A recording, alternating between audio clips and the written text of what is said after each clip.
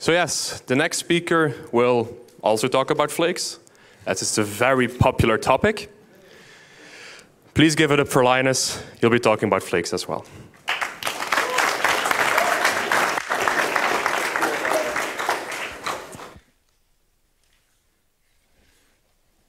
Okay. Of course, the technology isn't working as expected during the as observed during the trial run, so I'm going to have to look at the big screen.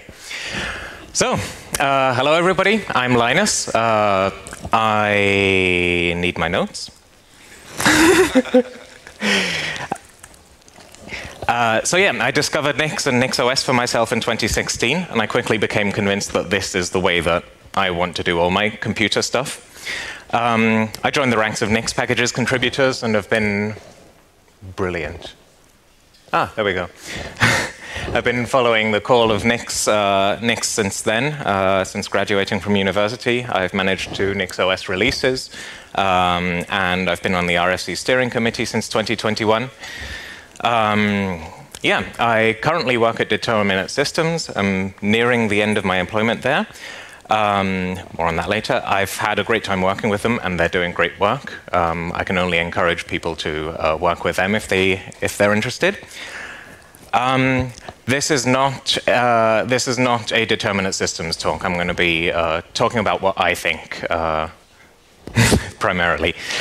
Right. So yeah, Flakes. Oh yeah, I decided I want to one-up Ron, and I drew almost everything.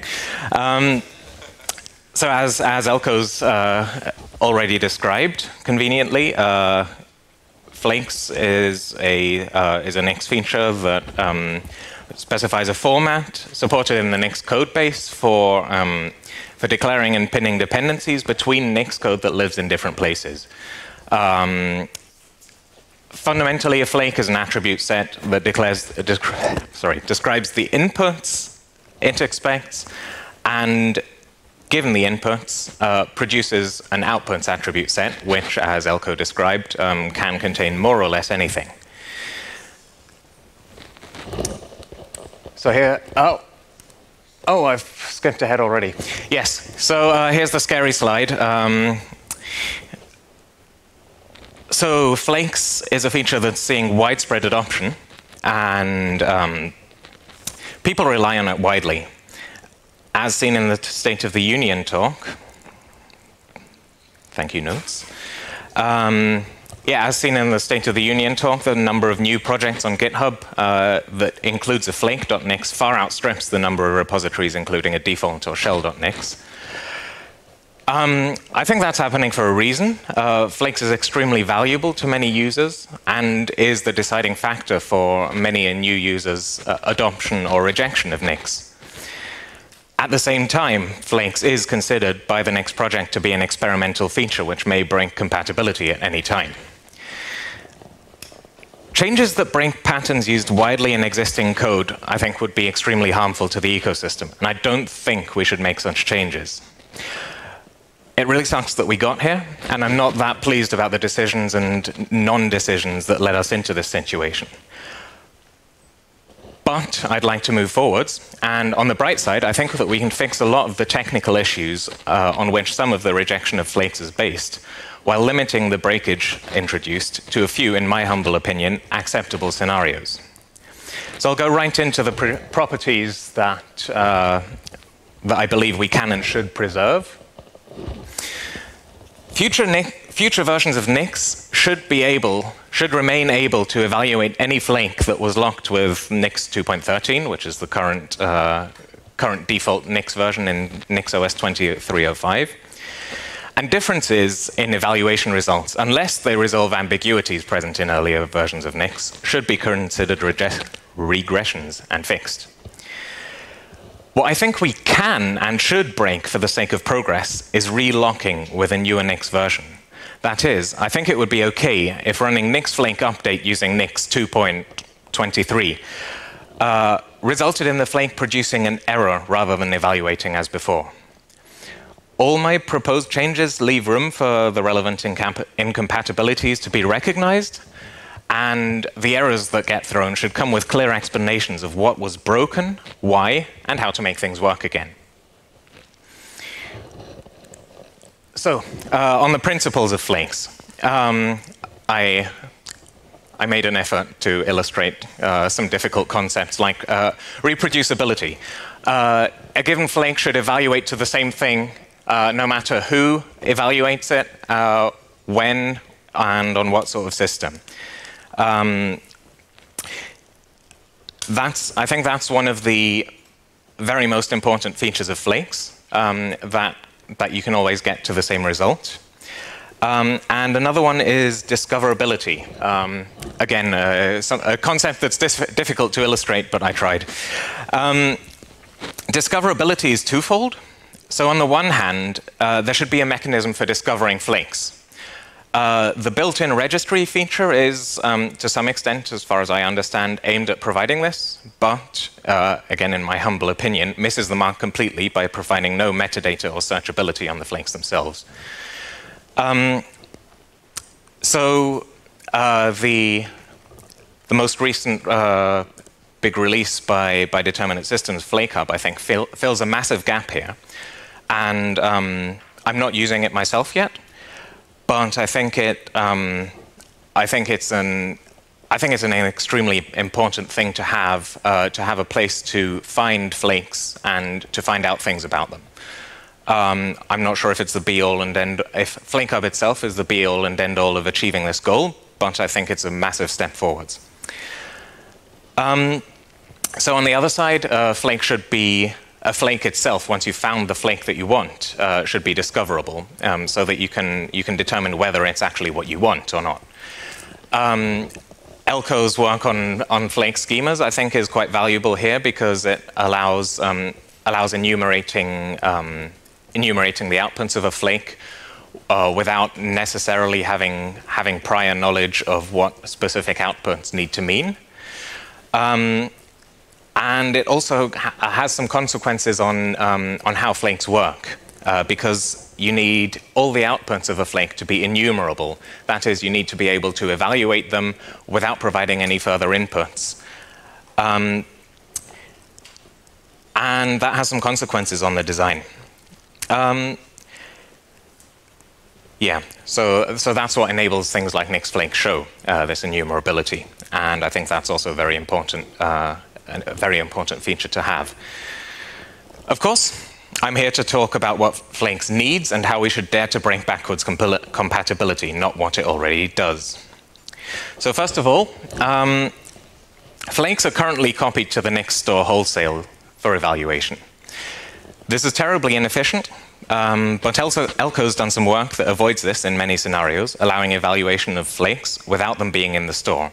This is called lazy trees, since it permits copying directory trees to the store only when it's required for evaluation. For builds.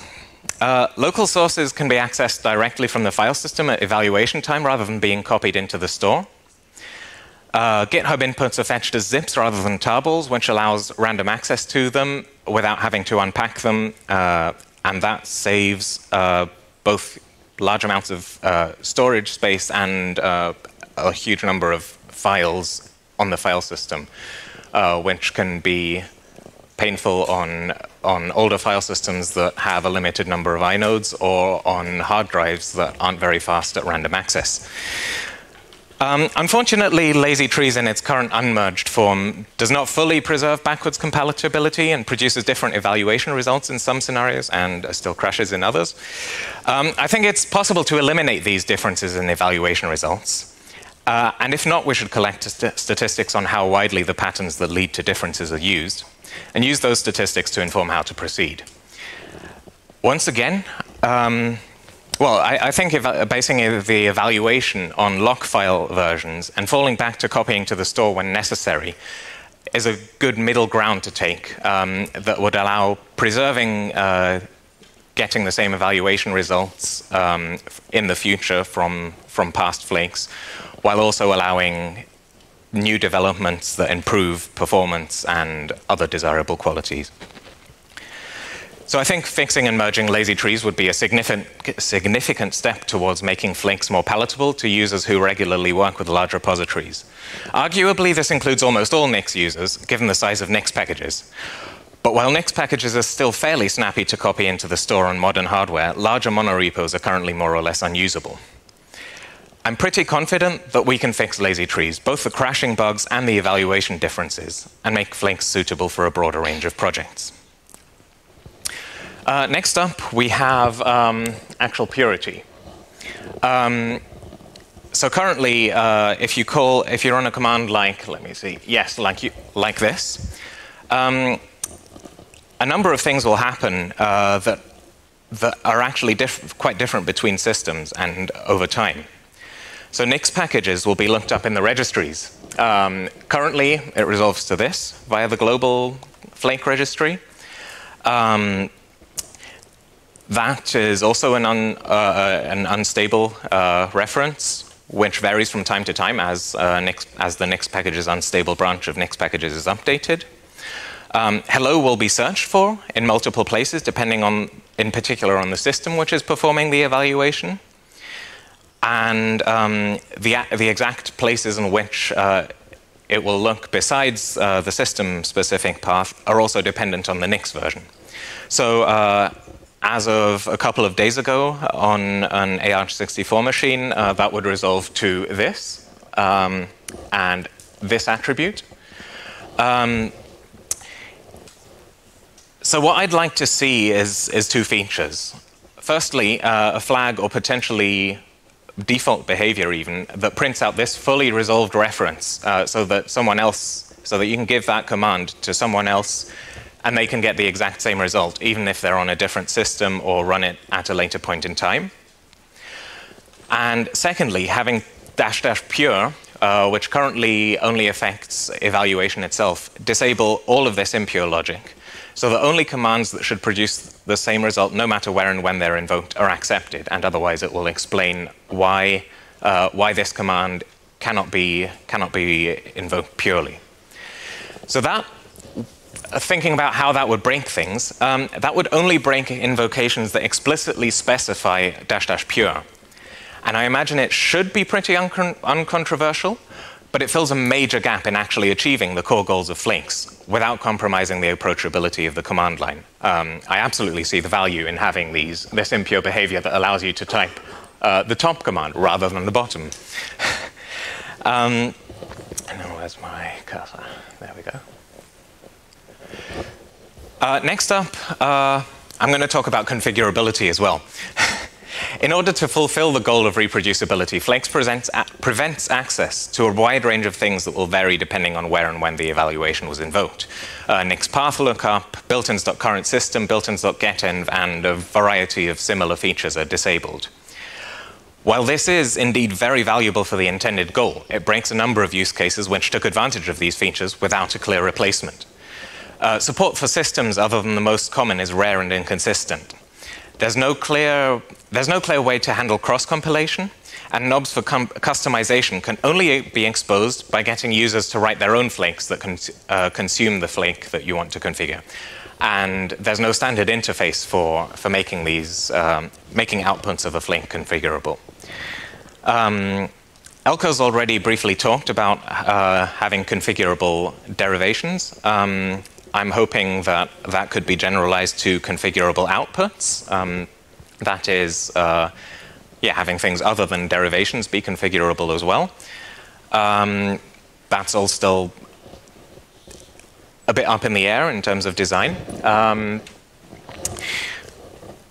One thing I think I'd prefer is to have Flakes be configurable rather than at their outputs. That's because having configuration per output means that there's no easy way or no clear way to have configuration options be common to multiple outputs of a Flake.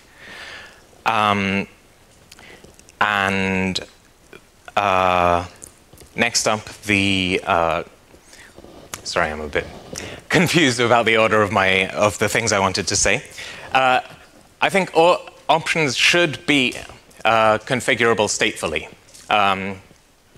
That might be a bit controversial, but I think it's important to provide a way for people not to have to type long commands, much like we have registry lookup and impure references to GitHub repos that get resolved at evaluation time. Having configuration that can be set persistently by the user, and which, of course, would be eliminated by my proposed new -- pure flag. That enables a lot of things that there wasn't any clear path to without having configurable and even statefully configurable flakes. Now let's see what I have here. This is what I think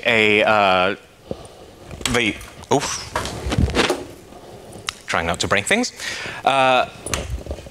The declaration and use of options might look like. Some of you might be a bit surprised at the use of this namespaced option name. My hope is that namespacing options like this will allow, firstly, to define the responsibility for the meaning of an option to be clear, and secondly, to allow reuse of these options and, for example, having a flake that depends on unfree software be able to report to the user that it requires unfree software and why, as opposed to falling back to the error message that you'll get from Nix packages for trying to use an unfree package. So for setting these options, I'm hoping you could specify them on the command line, which I think would even be allowable in the pure mode.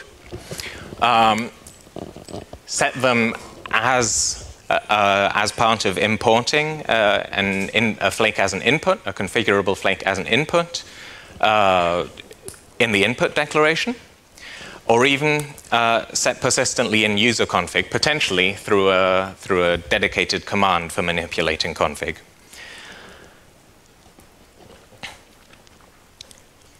Okay, on to the next topic.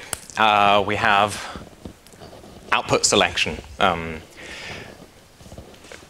As mentioned before, the output to use is selected based on a magical system string. It's far from ideal, as it cannot convey any more detailed information about a system and is practically limited to a few common configurations. I think that it would make sense to have this attribute selection to be configurable through user policy.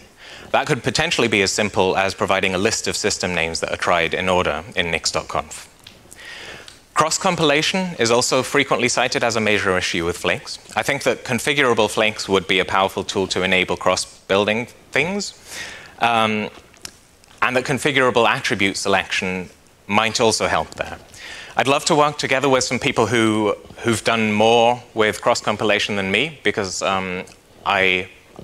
I've done some things with cross-compilation and it's important to me, but at the same time I don't think I'm deep enough in the matter to know exactly what various approaches might have in terms of disadvantages and advantages. Next up we have registries. As I've mentioned before, I think the flake registry feature is useless for discovery, but its one redeeming quality is that it makes command line usage of included flakes included in the registry much more convenient. It reduces the command for running for getting a shell with patchelf from github://patchelf to just nix shell patchelf. And more complex cases are a lot more convenient. But besides the limited usefulness for discovery, the use of registries for lookup of flake dependencies can lead to very surprising behavior. For example, on my laptop, I have a local registry entry that pins Nix packages to the version used to build my laptop system. That's very convenient since it allows ad hoc commands like nix run nix packages # nix packages format to get a version of Nix packages format whose dependencies are already mostly present on my laptop, and it doesn't need to download a fresh Nix packages whenever the cache has expired. However, that same registry entry is also used if I run Nix Flake update on any flake that uses Nix packages as an input without specifying exactly where it should come from. The resulting lock can only be used on systems that already have the same Nix packages as my laptop in the Nix store. That's extremely inconvenient, especially if I open a pull request bumping the flake.lock, which has happened to me before. It's broken the CI, and I was very surprised to find that. My opinion is that the registry is important and useful for use on the command line, though it should be fleshed out significantly in order to provide discoverability as well. It should, however, never be used for the purpose of resolving the dependencies of flakes, unless the flake brings its own registry, which there may or may not be a use case for, but I think that's a topic for another time. So if this were implemented in the way that I like, it would break the locking of dependencies which aren't referred to fully. So flakes that refer to an input via the registry, that is, for example, if you just have an outputs function that requests the Nix packages, but no inputs description for where Nix packages should come from, they would fail to evaluate if there's no flake.lock, and they'd fail to update registry-based inputs using future versions of Nix. So using Nix Flake update or any other command with the --update input option. But it would not break the evaluation of flakes that refer to an input through the registry, which already have an up-to-date lock file. And lock files can still be updated with compatibility to newer Nix versions by using an old Nix version. Therefore, I think that's a breaking change worth introducing in an upcoming minor release of Nix. And now on to one of the biggest and most complicated topics, dependency resolution, in a more general sense. So by default, Nix will resolve dependencies recursively, always respecting the flake.lock of a dependency flake. For example, if your deploy flake depends on the Nix packages flake and the attic flake, and attic in turn also depends on the Nix packages, 2 copies of Nix packages will be brought in. Or even 3. This behavior is desirable because it means that projects like attic will always be built against the versions used upstream. It's undesirable because it can lead to an explosion of Nix packages versions, which brings with it significant space and bandwidth usage. Each Nix packages tarball weighs in at about 40 megabytes compressed and 190 megabytes uncompressed. Additionally, many dependencies come from GitHub, and it's easy to run into rate limits when updating flakes with moderate release size dependency trees. To make matters worse, Nix packages introduces mass rebuild changes quite frequently. So if the same package is obtained from 2 Nix packages versions, which are more than 4 weeks or a release apart, it will take up approximately the same amount of space twice, since none of the dependencies are shared. This can result in huge dependency closures on build results. There's one tool included in Nix that allows combating this problem a little. A flake may specify dependency replacements for its dependencies. So in my example, I could specify that attic should use the same Nix packages as I'm using at the top level. This is usually done using follows. Which would, this for example would make attic use exactly the same Nix packages, both for its Nix packages stable and for its Nix packages inputs. However, doing this for every Nix packages in a dependency tree is a bit unwieldy. I have 40 follows lines in my flake.nix, and I'm not too thrilled about that. And in addition to being unwieldy, it leaves room for dependency updates to bring in new dependencies, inflating the evaluation time closure and the build results closures once again. Requiring diligence on the part of users on every flake update to ensure that their closure isn't accidentally increased is, in my opinion, untenable. There are various levels on which I'd love to be able to adjust input resolution. Per invocation command line flags, the results of resolution like this should probably not end up being recorded in the lock file, much like override input currently does. I'd like to be able to configure resolution for all inputs of a particular flake, including transitive inputs. And I'd like to be able to configure it for Oh, I've said it in the wrong order. Well, for each input individually.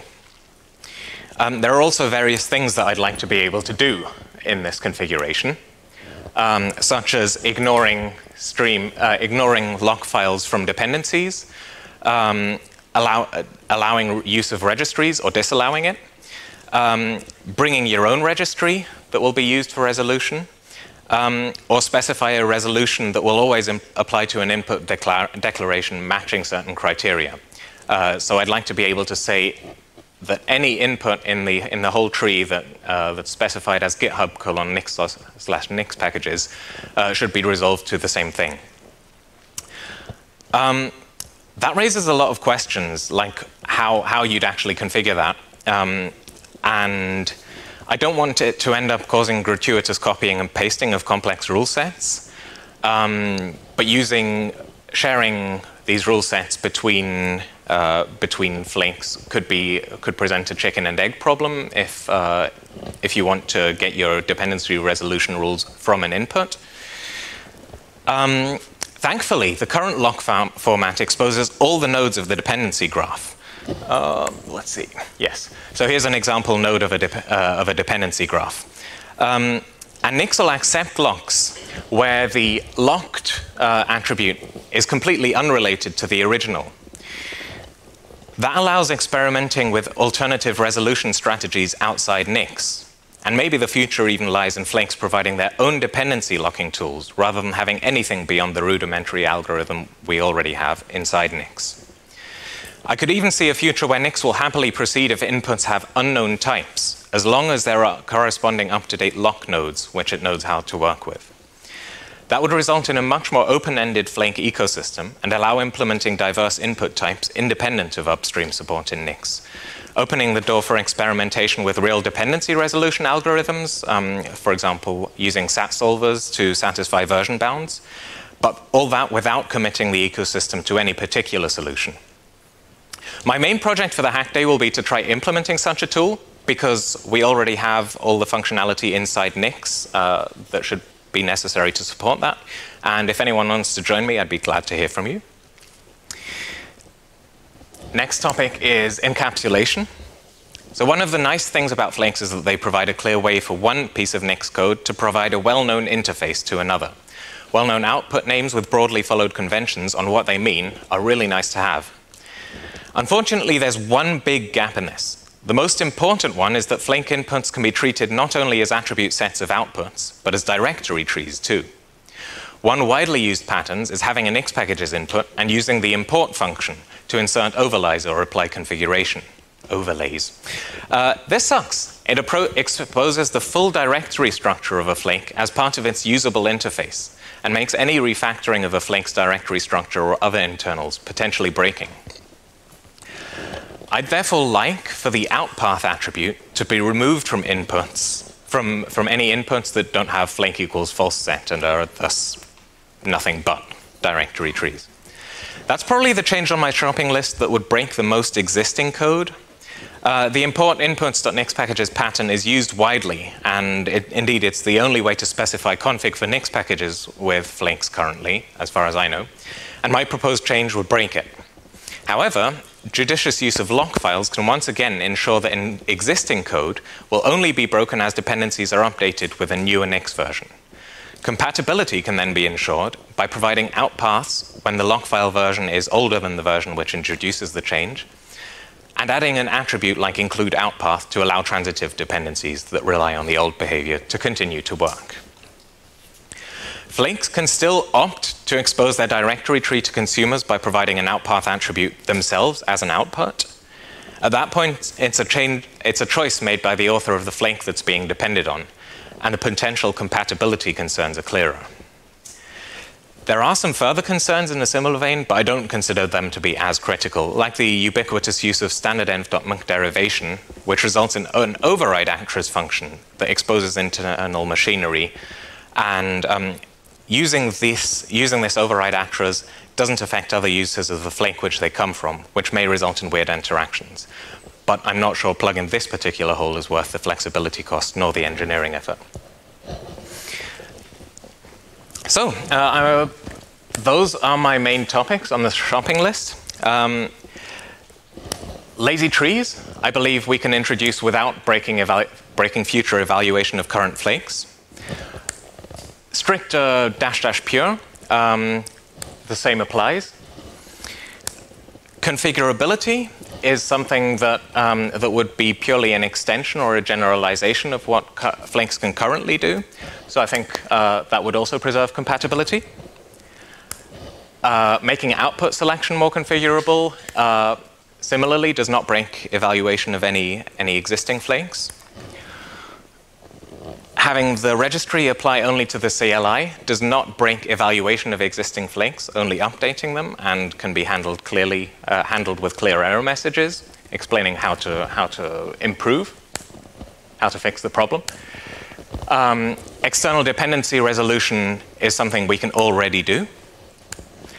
And no more directories, likewise, can be handled by varying the behavior depending on the lock file version. I think it's much more important that we be able to evaluate things that evaluate now in the future as well, than to get everything right now.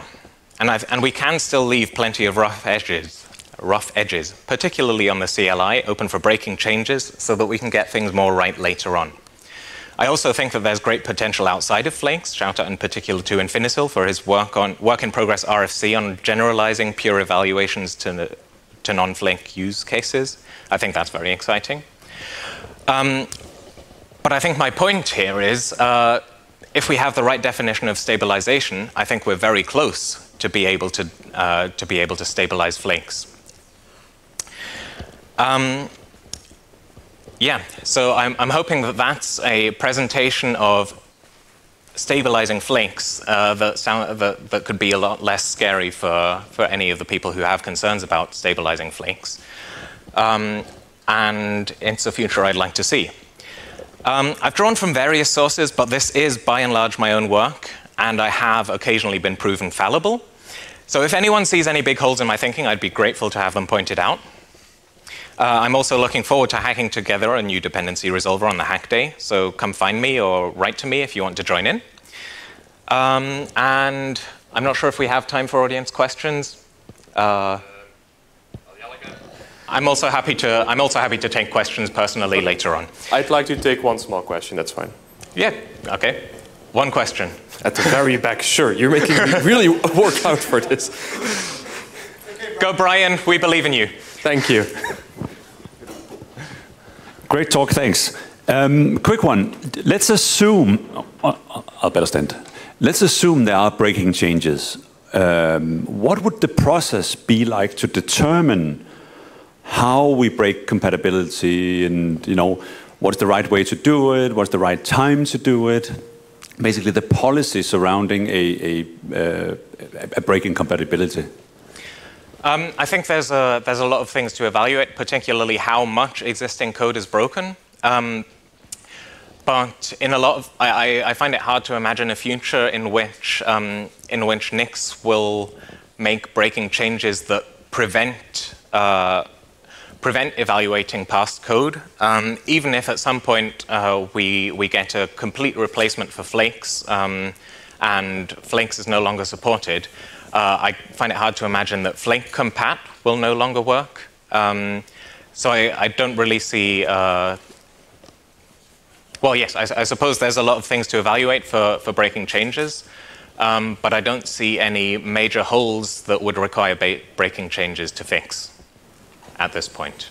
Okay. And we can worry about that in the future.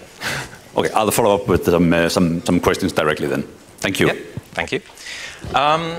Yes, so thank you all for your time. I'm Linus. I am also, as mentioned before, Monday will be my last day at Determinate Systems, and I am looking for independent consulting contracts. So if anyone would like to work with me, feel free to get in touch. That's all from me. Thank you, Linus.